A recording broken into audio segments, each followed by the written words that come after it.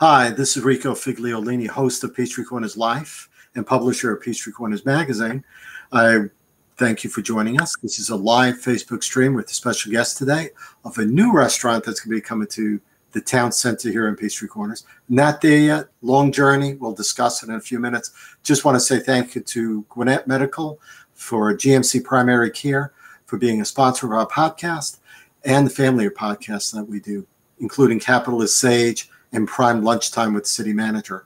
So I want to thank them and our other sponsors, including Atlanta Tech Park and Prototype Prime, which is part of now Curiosity Lab at Peachtree Corners. So without further ado, let me introduce my guest. And we have Willie. Now, I should have asked you about the Degel at the beginning. And we lost your visual. Gotcha. Yeah, people tried calling me. There you go. Yeah. So, all right. So is it Willie Degel? Degel. D-E-G-E-L. Very simple. Excellent. Willie Degel. So Willie's our guest today. He's the founder and owner of Uncle Jack's Steakhouse, which is a New York-based place. I think right now you have locations in New York and Georgia, and Duluth, Georgia, actually, is the one that I'm familiar with. And you were a former host of the Food Network's restaurant Steakhouse. Yes. Steakout. Yes. Restaurant cool. Stakeout. Yes. Stakeout. That's cool. So, and you're a native of Queens. I'm a native of Brooklyn, New York. I found my way south to Atlanta. Yeah, so we got a little bit in common in New York as far as that stuff goes, and the food of New York, if you will, which was a little difficult to find in 1995 when I moved here, because there wasn't good pizza, there wasn't a good deli, and Italian restaurants were few and far between. Now it's gotten much better, and we're seeing a lot more stuff coming down here from all over the place, not just from, Korean places, Japanese, place from Chicago, New York, and stuff. So why don't you tell us a little bit about yourself, Willie? Give us a little background of who you are. I'm a baby of 4 boys from Flushing, Queens.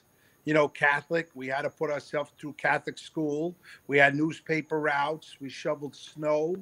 My mother was, worked hard. My father worked. He did 2 jobs. He worked in the post office and was a longshoreman. My mother worked for legal secretary. So my father instilled hard work.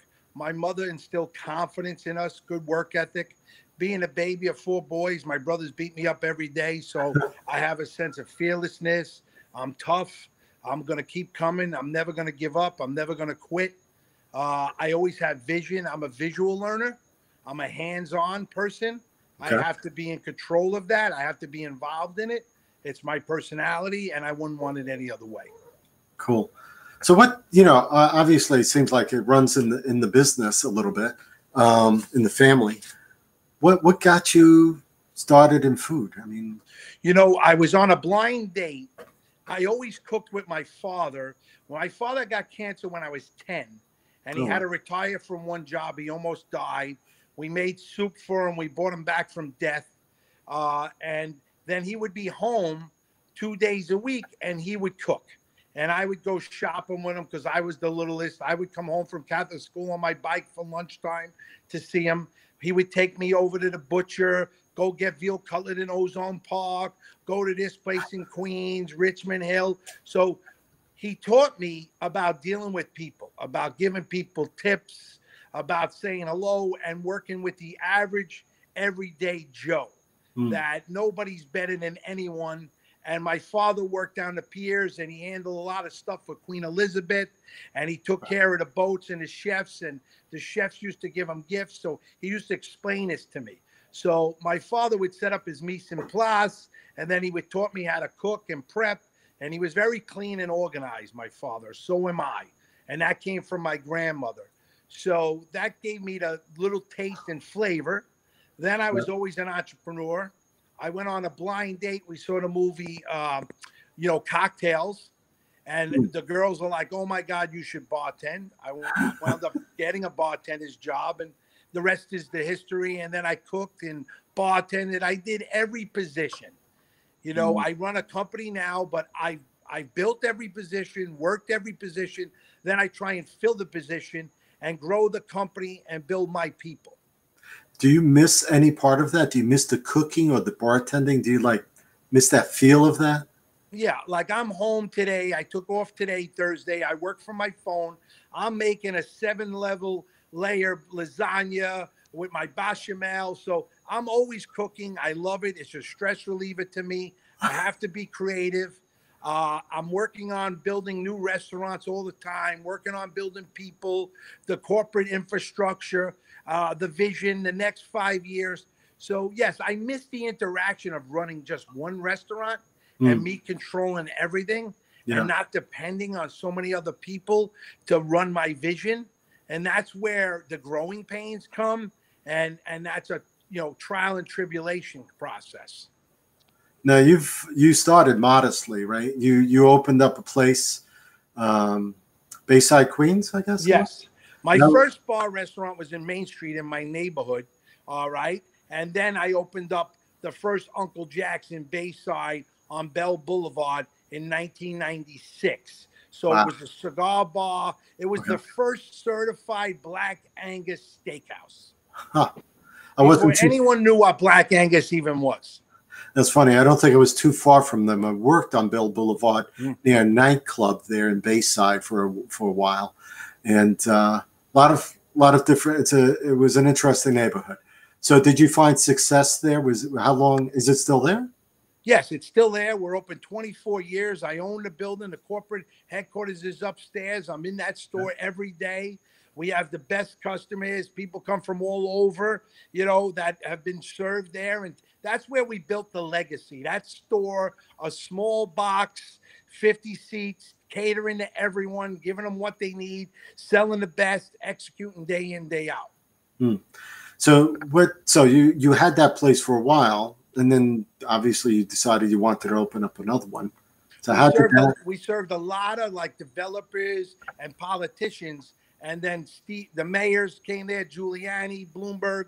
So in about 15 years ago on 9th Avenue and 34th Street, they were going to transform that area with the Jets Stadium. And the developer came to me and said, we want to put an Uncle Jack's in this building.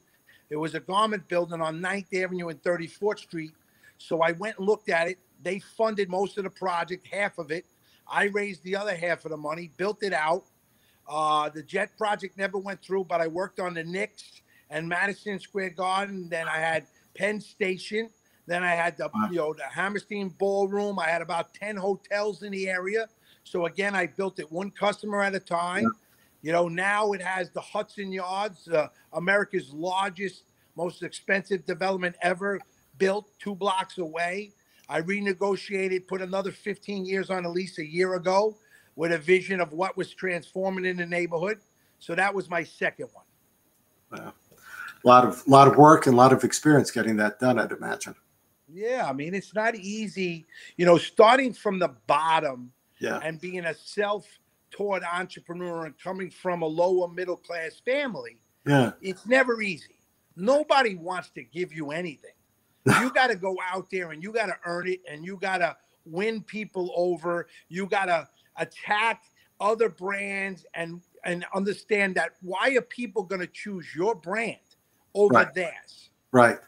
That makes a lot of sense. I mean, I deal with a lot of customers. I do social media marketing and stuff. And it's really, everyone thinks they have a unique business, but you really need to really point out what that uniqueness is, if it's there. Well, here's what I say. I live by this motto: what, where, and why. What are you selling? Right. Where is it? And why should they come? Right. Why should they buy it? Right. Human nature, listen, we have our senses. We're visual, we smell, we touch. It's not rocket science here. Technology makes our life easier. It becomes a convenience. It becomes an organizer. It becomes a director. It becomes, it remembers and tracks and does everything for us and creates laziness. But you, as a businessman and a businesswoman in today's environment, you still have to keep your simple mottos, and you must execute your vision and game plan day in, day out to whoever your customer base is. And that applies to probably every business that you can think of, right? I think so, right? I mean, Yeah. it applies to Amazon, it applies to Google, Oh my God. it applies Yeah. to Walmart, it applies Yeah. to Home Depot, Target. You see their Yeah. numbers; they're all coming through incredible, having great sales because everybody's working and the Yeah. economy's booming. Yeah. And if you stay stagnant and you don't change, you get lost, right? So, I mean, Time today, I always say it, right? Freedom is priceless. Time stands still for no one. People will step right over you. that's right. That's right. And that's what's happening to a lot of these places now, right? So Walmart is trying to become an Amazon. Amazon's flying away with stuff, right? I mean, no one goes to stores anymore, it seems. I mean, even friends that I know go to a store maybe to touch things, to see it, and then they'll go back and buy it online. Or they might actually buy it on Amazon while they're in the store.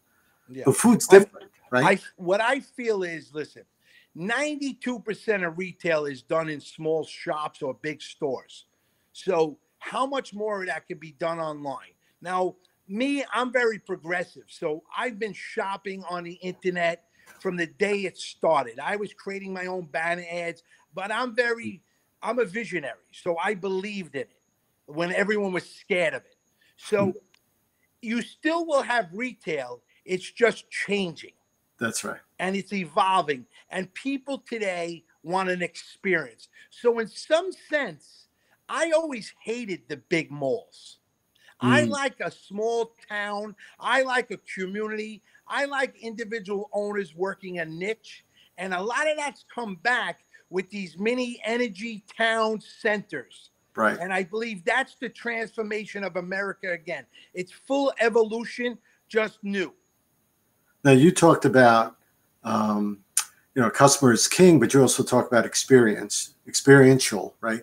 I think one of the locations you opened in Queens had a Roaring 20s style basement bar and lounge. Yeah. It has a hidden speakeasy called Bootlegger Jack's. You have to go through the laboratory bathrooms, and there's a big steel vault door. You have to press this button, and a red light goes off inside. You have to have the password to get in, and then a little metal hatch opens up. You tell the doorman the password, and then you get in, and it transforms you to an early 1900s speakeasy lounge, bordello sense feel whiskey parlor. You know? Unbelievable. That's an experience. Now, how would you get the password? Is that something? The password is based on who you are, who you know, how many times you've come to the restaurant, what are you eating upstairs, are you having a celebration? So it's all done based on networking.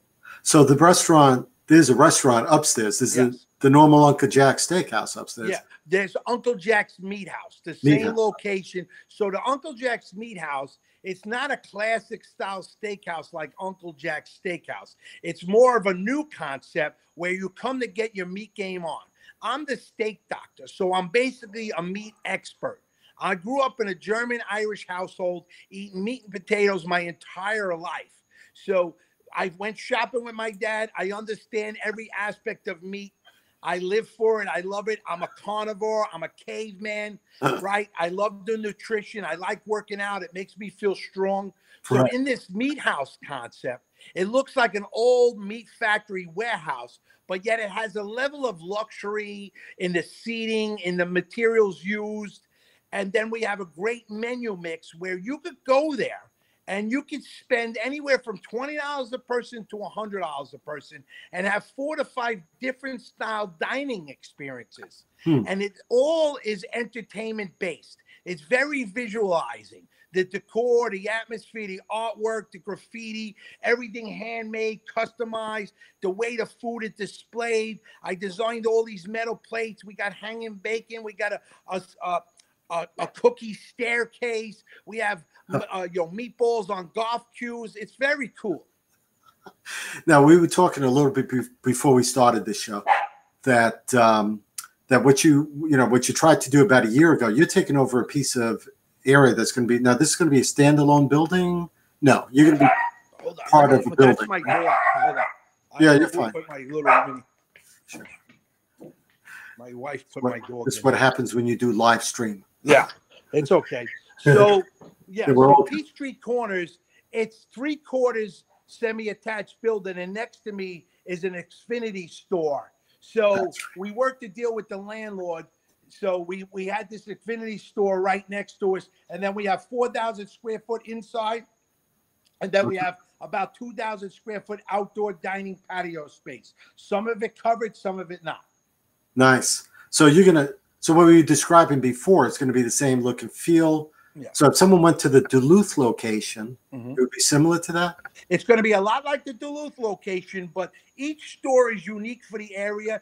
Each menu gets tweaked for the area. So being that we're at Peachtree Corners, we're going to have this special peach compo burger designed just for that area. So little things. We do our research of the area, all the history, who owned the land, who farmed it, what was grown there. So that's all involved in the philosophy and the story and the makeup and the ingredients we use when we'll unveil a new location. So I mean, this, the Meathouse is actually also like a farm to table. Are you local? Yes, are you going to? We use as much locally sourced, fresh ingredients, working direct with farmers, vendors, who makes honey, who makes cheeses, who's raising their own pork, meat, sausage. Whatever way we can, we try to integrate that as much as possible. Okay. So how far are we along now? Because it looks like you want to open maybe 5 additional locations, or 5 in total in the Atlanta area. You got one in Duluth. Yeah. Where are you now as far as getting the building like groundbreaking? You know, when you design things at the level that I'm doing, it takes time. Working with towns today, it's not easy. There's a lot of regulation. There's a lot of red tape you got to fight through. You have to hire a lot of people. You know, this was a fully brand new building, a brand new restaurant. It's not like a facelift. You're not taking an existing with guts. No permits were filed. So there's a lot of different steps you got to go through. But once you're past that process and you get your store open, you know, those battles mean nothing. It's all about education, feeding everyone in the Peachtree community, building loyal customers, friends, winning them over, making them part of the family, and getting them to love our house. So do you have a timeline of when you think things will happen? Well, wait, the final meeting is on the 27th. We just had unanimous approval on the elevations design. So we figure we're breaking ground in 2 weeks and we start building the building. You'll see all the fencing wrapped with great visuals of what's to come. And there's a selfie of me on the fence. And if you send in pictures right now, you'll be able to get invited to the grand opening and have dinner with me. So wait, the selfie's on there now?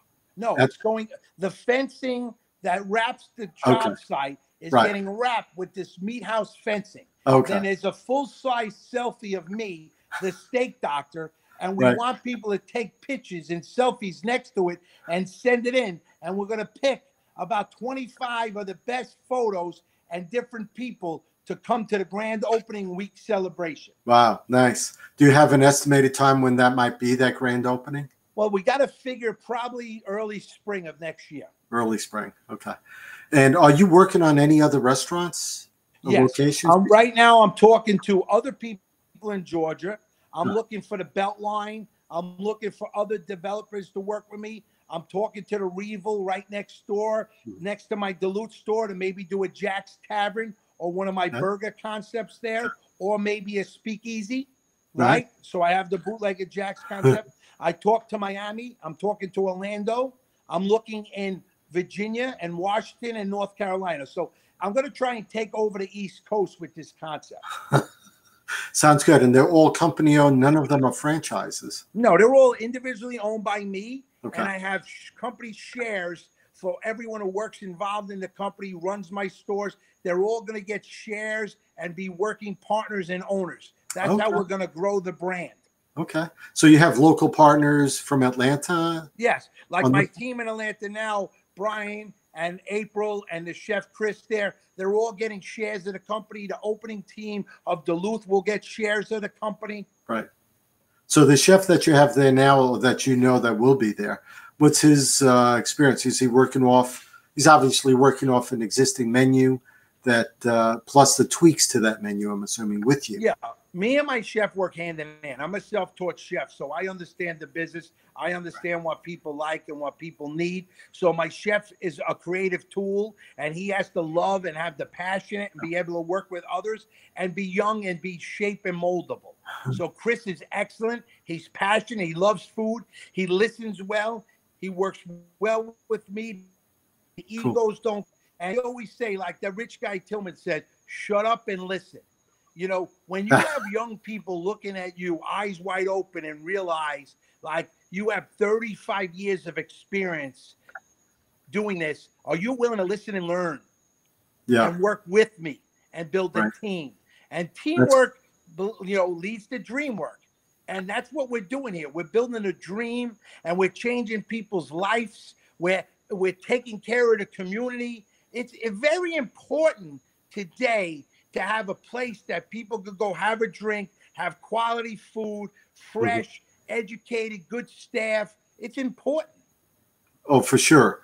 And a lot of people are talking about like scratch kitchens. Yeah. I mean, I'm assuming yours is a scratch kitchen. Well, that's what we do. We make everything from scratch every day. We run a lunch show. We run a dinner show.